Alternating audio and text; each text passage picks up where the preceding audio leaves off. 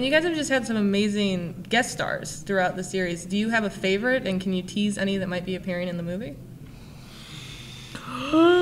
We love our guest stars. We have had people come and do the show from out of the sheer goodness of their hearts, especially when we were just early on. It wasn't, they just trusted us and trusted us with their voices, and that's such a pleasure. And I don't never would pick a favorite. I can't because we just feel so appreciative to every single one of them who have either come for a one time or who have come back. That's always so fun to build up a little bit of a relationship with kind of a troupe, you know, a larger ensemble of people. And some of these folks, their careers are so big in a lot of ways. Asking them to do the movie was like asking them to hurt their career because they're working on other stuff. And it's like, we don't want to take away time from your busy career. And as a result, we said, hey, we're not going to use your name. We don't want to, we're not trying to do a movie that has a bunch of cameos that's going to be some promotable thing.